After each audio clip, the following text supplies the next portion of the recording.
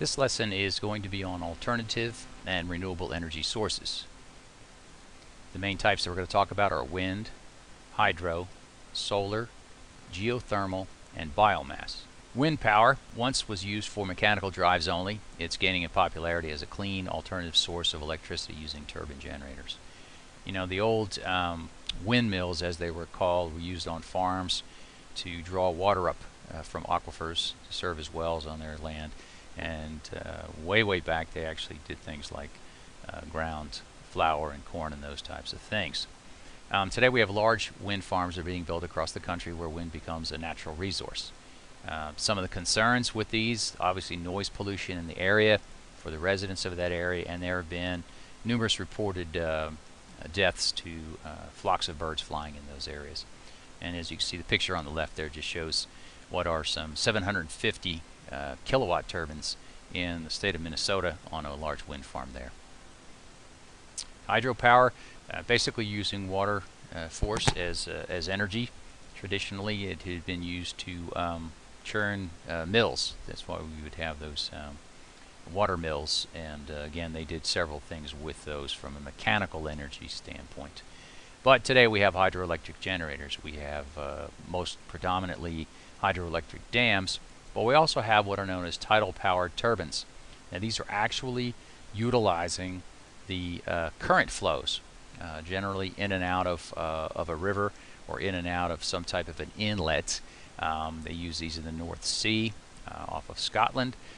There's an experimental one in the East River in New York City as well. And again, there are subsurface turbines that actually spin as the current goes in one direction or another, and those drive a generator which produces the electricity.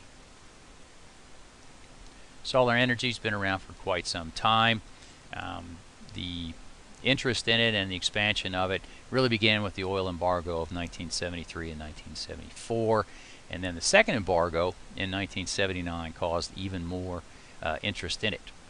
The idea is to collect heat and energy from the sun and use it for things such as pure heating, generation of steam for electric turbines, or to actually create electricity directly, which would be the use of photovoltaic cells. In a lot of cases, it's used to heat water, even for space heating. And we generally have two types. The passive solar energy is using the direct heat of the sun. There are solar collectors, and they can direct the heat in a particular area. It's primarily used for space and water heating, and it can also be used to create steam.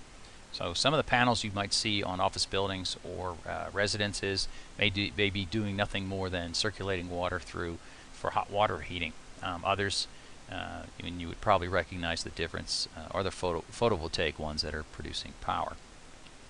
And again, this brings us to the active part. It's the photovoltaic conversion of sunlight to electricity using semiconductive materials. Okay, it's dependent on the atmospheric condition and the Earth's position relative to the sun. And obviously off to the right there you see a photovoltaic array, small scale use here. But you see them more and more throughout. They're using them now for traffic signs, communication systems, for instance pipeline companies, or any type of long distance lines or cables or whatever else. Signals are transmitted and the power is coming from photovoltaic cells. Geothermal energy. We generally think of geothermal energy as natural steam, coming from geysers and from other places. And in those cases, it could be used for direct space heating. It can also be used directly for industrial processes. Steam will also drive steam turbines at a power plant or on site somewhere where there is the geothermal steam coming up. But a flip side of that, which a lot of people are not necessarily aware of, is the fact that you also have geothermal energy that's used for space cooling.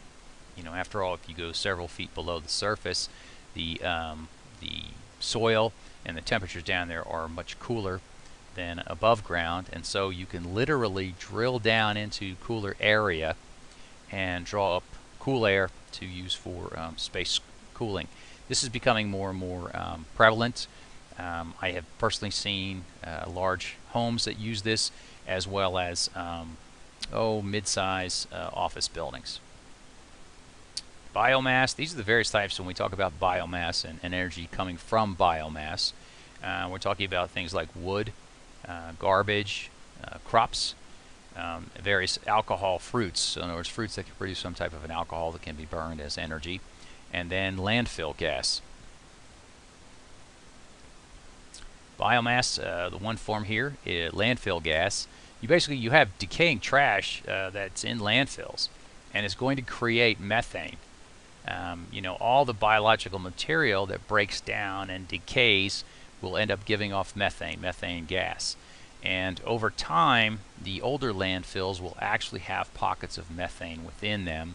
And there are, people who will go out and they literally will poke a hole down into the landfill, and they will get the pockets of natural gas, and they'll use it on site mostly. They can use it to drive some small turbines or small generators to create power on site. In some cases they may have a process whereby they need to create some steam, and so they use the natural gas for that as well.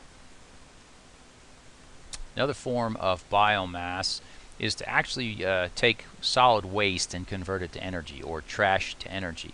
This is where using solid waste that would normally go to a landfill, you're using it as a fuel to create heat via combustion, and in turn create steam from the boilers where the combustion is taking place. The steam can actually be sold for industrial purposes, or the generation of electricity can be accomplished by using the steam as well. Now, there's a company in Fairfield, New Jersey by the name of Cogentrix Corp, and they actually build and operate several of these trash to energy or solid waste to energy facilities around the United States.